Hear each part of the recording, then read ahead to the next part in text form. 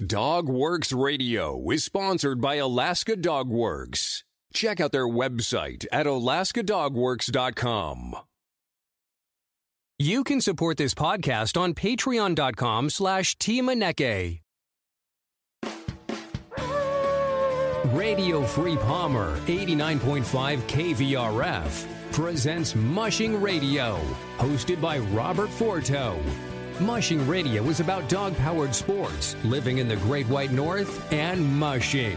Visit our website at mushingradio.com. Here is your host, Robert Forto.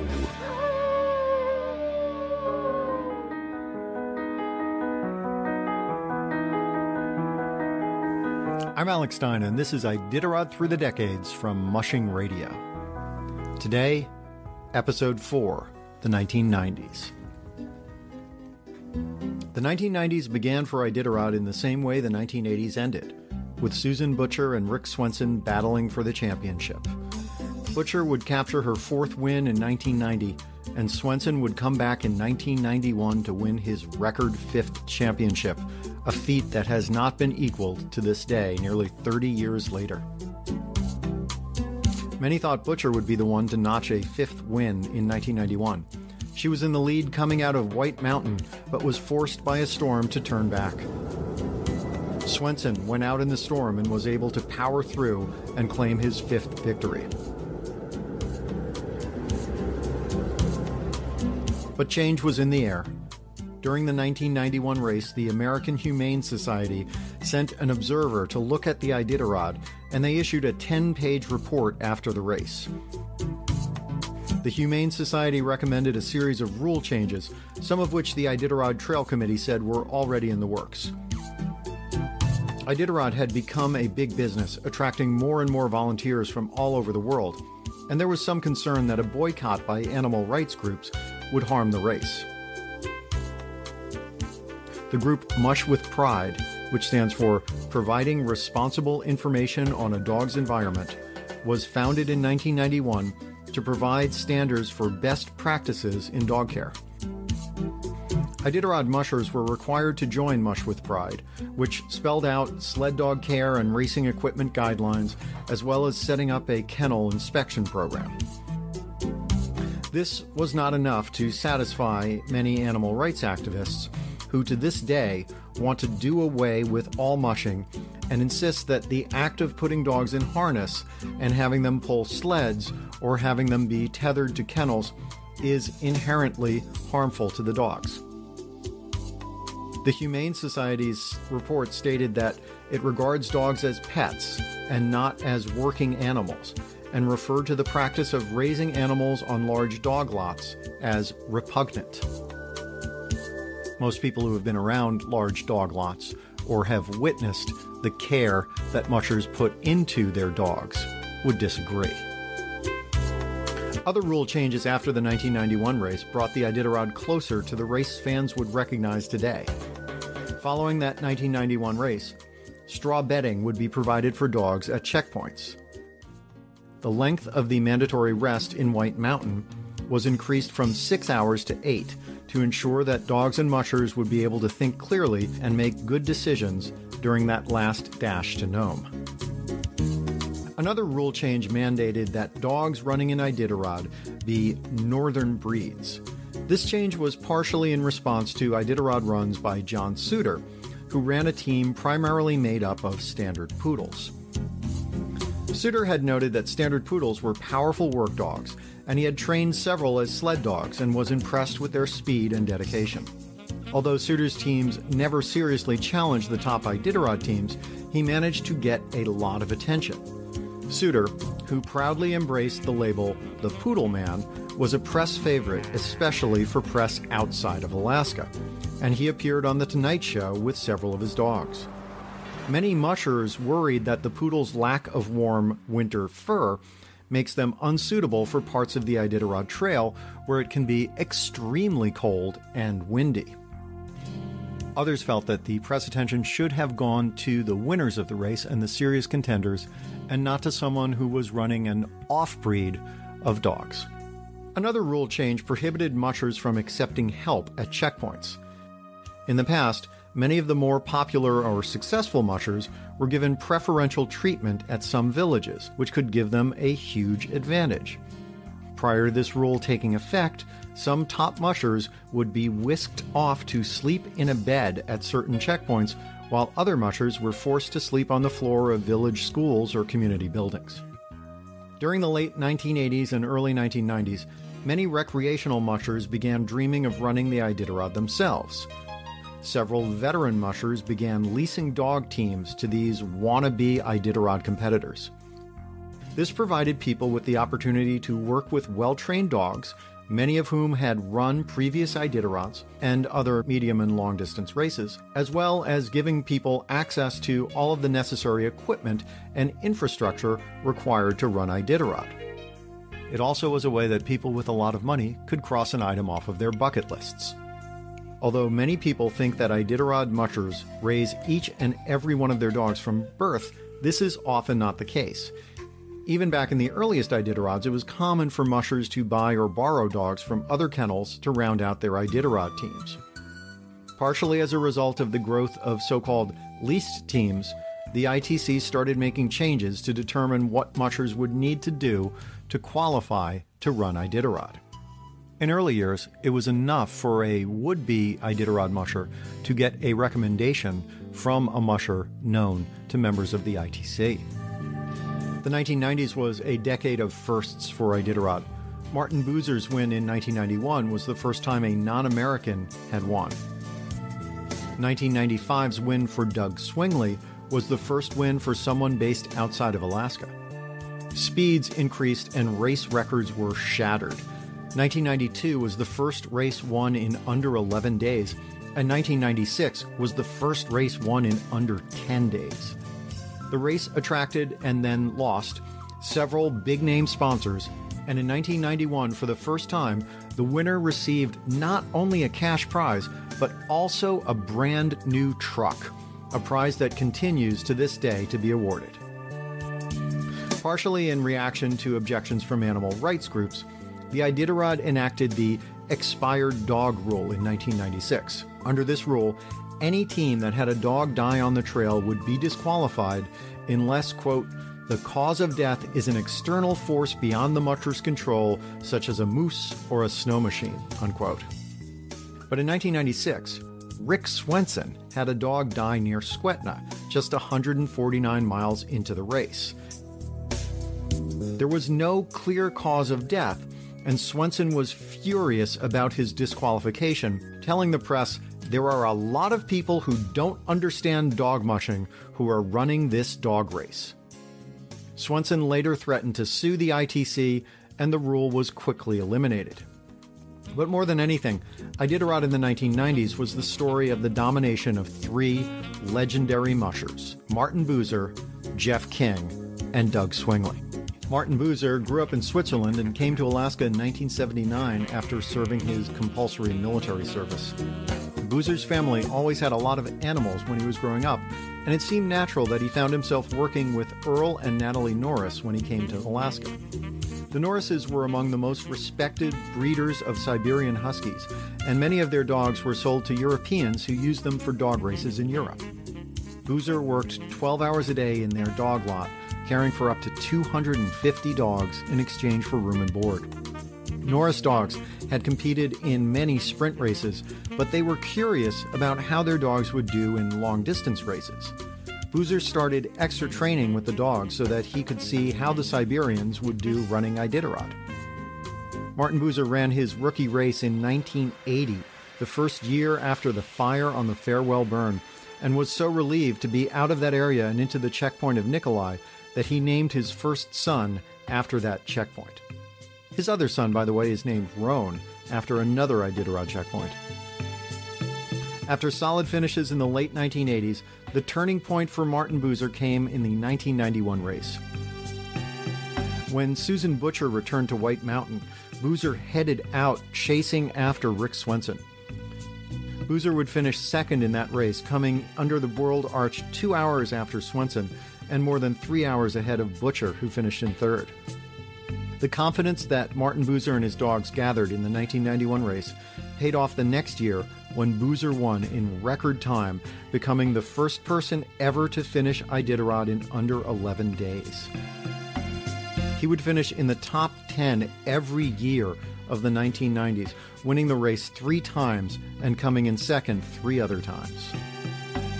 Jeff King was born in California and made his way up to Alaska in 1975 in search of adventure. He started a construction business and soon fell in love with mushing and started acquiring dogs. He began racing in 1980 and entered his first Iditarod in 1981. King ran into Joe Redington as he was filling out his paperwork and later admitted that he didn't recognize the father of the Iditarod. King was obsessed with preparations and making sure that every detail was right for his rookie run. But once he got out on the trail, Jeff King found himself faced with many obstacles he hadn't foreseen and soon found himself exhausted and falling behind.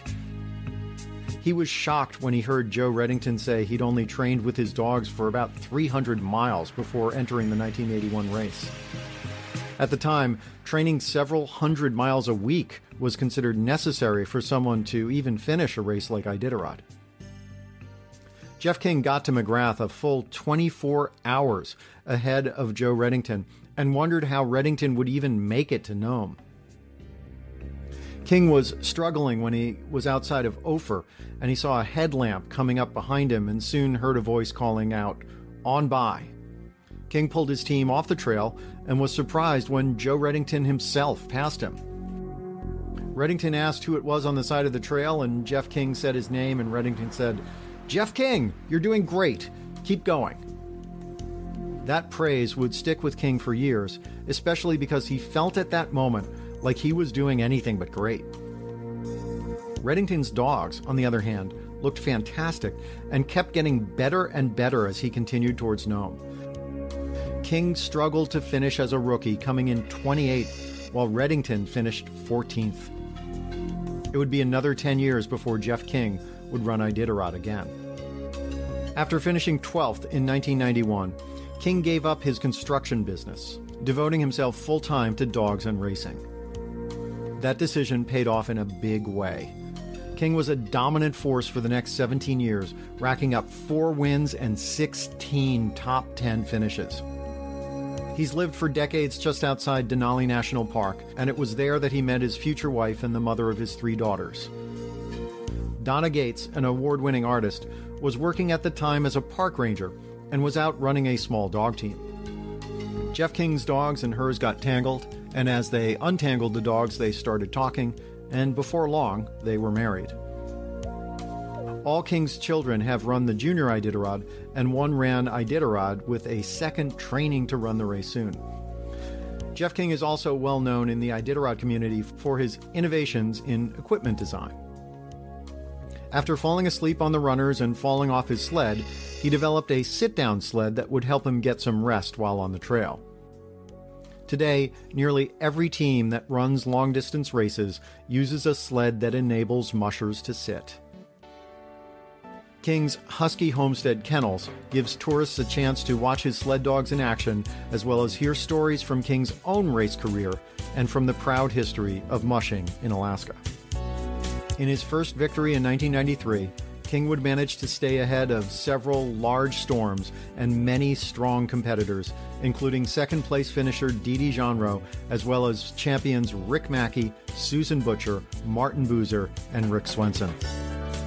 King would win twice more in the 1990s and finish twice in third place, always challenging Boozer and Swingley and always fielding a team that had a good shot at winning. Doug Swingley grew up in Montana and didn't start mushing until 1989. Swingley was the first musher from the lower 48 to win Iditarod. Swingley finished 9th in his rookie year in 1992 after winning the Dorothy G. Page Halfway Award and finished in the top 10 years in a row, winning the race 4 times.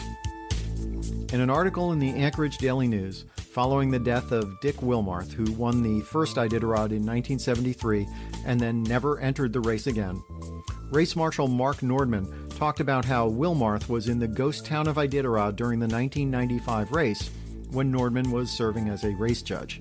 Wilmarth asked if anyone wanted to go up in his plane to look for approaching dog teams, and Nordman took off with him. The two men found the leading team and landed by the side of the trail to learn that the leader was none other than Doug Swingley. Wilmarth offered to trade his airplane for Swingley's dog team.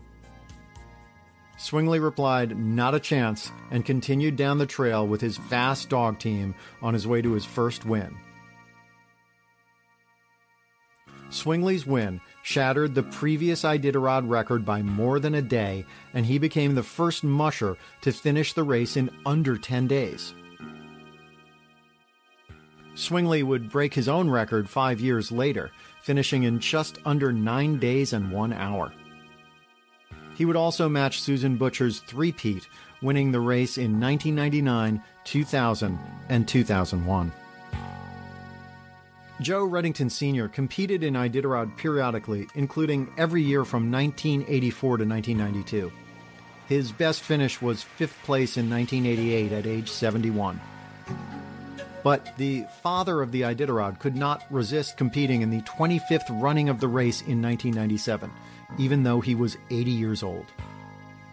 Redington said that he didn't feel 80, but reporters following him through the race reported that he frequently looked exhausted. Redington soon found himself towards the back of the pack, but that gave him more time to visit with old friends in the villages along the trail and regale everyone he saw with stories of Iditarod and his life working with dogs. Everywhere Joe Redington went, people were eager to shake his hand and take photos with him. If it seemed a little like a rock band on a farewell tour, it was a rock band on a triumphant farewell tour. Redington was treated like a conquering hero at every stop along the way. Unfortunately, a dog of his named Nip died on the way into McGrath. A necropsy was inconclusive, and it put a damper on Redington's race for quite a while. Redington got a hero's welcome at Unalakleet, which cheered him up considerably and bolstered his mood as he made his way up the coast into Nome. He finished a respectable 36th out of 44 finishers, just behind Dan Seavey, himself a veteran of the first race in 1973, who was running Iditarod again for the first time in 23 years. When Redington crossed under the Burled Arch in Nome, he got a reception larger than the one that greeted winner Martin Boozer. Boozer himself came out to congratulate Redington, and former Alaska Governor Wally Hickel was there as well. At the awards banquet, Redington was given the award for Most Inspirational Musher. 8 months later, Joe Redington Sr. was diagnosed with cancer of the esophagus. He underwent chemo and had an operation which wiped out the cancer, but also made him lose 20 pounds and his hair. It took many months for Redington to get his strength back, but by the summer of 1998, he was manning the Iditarod booth at the Alaska State Fair, where he was routinely mobbed by fans. And he was talking about running the Iditarod again in the year 2000. Sadly, that didn't happen.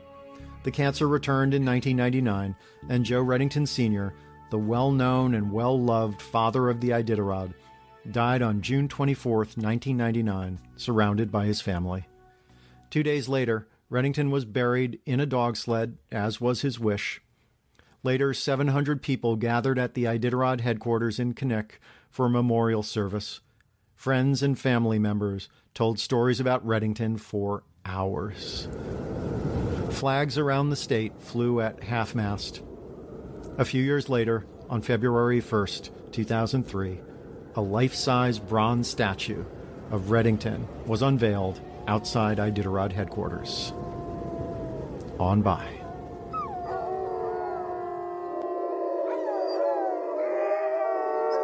Here are the Iditarod champions for the 1990s. 1990, Susan Butcher with lead dogs Sluggo and Lightning in 11 days, 1 hour, 53 minutes, and 23 seconds. 1991, Rick Swenson with lead dog Goose in 12 days, 16 hours, 34 minutes, and 39 seconds. 1992, Martin Boozer with lead dogs Tyrone and D2 in 10 days, 19 hours, 17 minutes, and 15 seconds.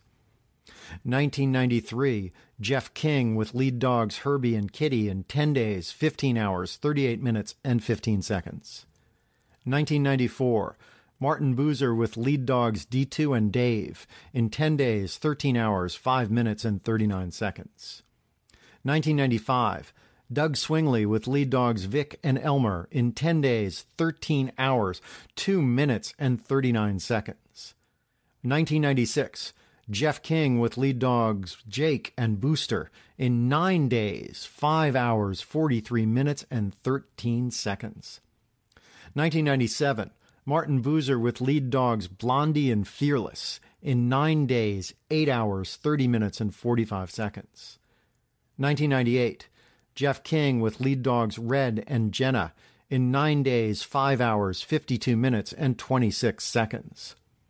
1999, Doug Swingley with lead dogs Stormy, Cola, and Elmer in 9 days, 14 hours, 31 minutes, and 7 seconds. Next week, the early 2000s. The race goes global as Team Norway storms into Alaska. For Iditarod Through the Decades, I'm Alex Stein.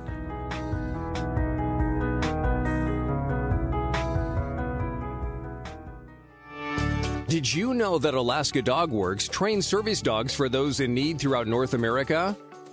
Each and every service dog that is trained through the Lead Dog Service Dog Program and Michelle Forto and her team has an individual training plan. We train for autistic, mobility, psychiatric, and PTSD for our soldiers for service work.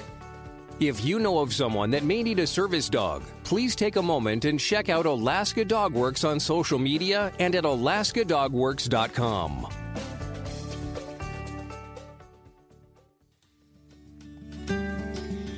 If you like our podcast, there are a few things you can do. You can take a couple of minutes and go to Apple Podcasts and leave us a 5-star review. You can also check out all of our DogWorks Radio sponsors and promotions in our show notes. Another thing you can do is go over to Facebook, like our Facebook page, and one last thing, please tell all of your friends by spreading the word about DogWorks Radio. Thank you so much for listening to us. We really appreciate you. DogWorks Radio is produced by Robert Forto. Logo art by Angry Squirrel Studios. DogWorks Radio is produced in conjunction with KVRF 89.7 in Palmer, Alaska. For dog training advice, you can contact Alaska Dog Works at 907-841-1686 or visit their website at alaskadogworks.com. If you have a show idea or would like to be a guest, please contact us by sending an email to live@dogworksradio.com.